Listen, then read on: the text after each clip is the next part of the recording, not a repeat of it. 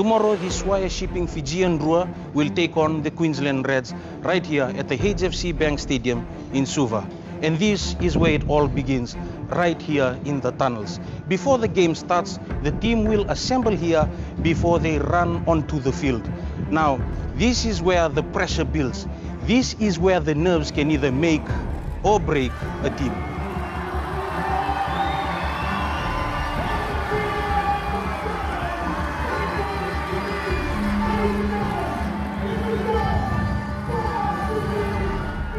Behind me, the stadium is empty right now. It's very quiet and there seems to be a calm in the air. But come tomorrow, this whole stadium will be filled with cheers and thunderous noise from the fans who will be cheering on. For the Fijian Drua, the cheers from the crowd will be an added motivation to get the job done. For the Queensland Reds, it will be a stark reminder that they are in foreign territory.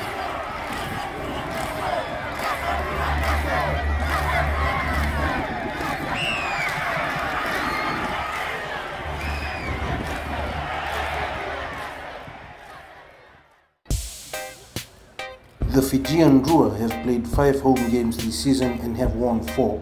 They shocked defending champions Crusaders 25-24 and edged Moana Pacifica 47-46 at Churchill Park in Lautoka. Both wins by a 1-point margin. The Auckland Blues being the only team that was able to defeat the Drua here at home 30 points to 14. In Suva, the Melbourne Rebels fell to the Drua 38-28 and the Hurricanes were defeated 27-24. In order to qualify for the Shop and Save Super Rugby quarterfinals, the Drua have to beat the Reds. Earlier this year, Fijian Drua fans have been labeled the best fans in the world.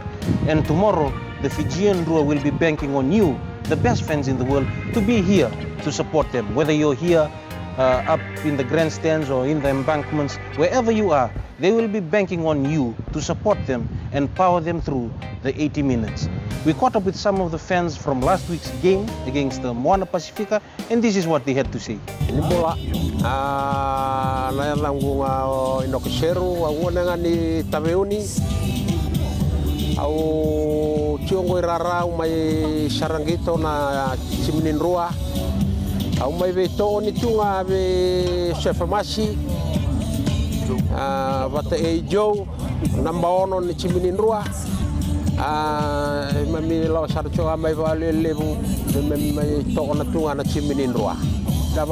The West fans are the best fans in the world. This is my mom's sister, Janelle, and my brother, Xavier, Bernie, my cousin, and my sister, Delwyn, and Julius and Michael.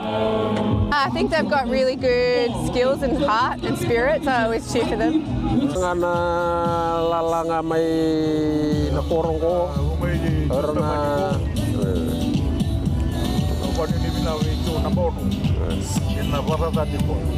Colomina.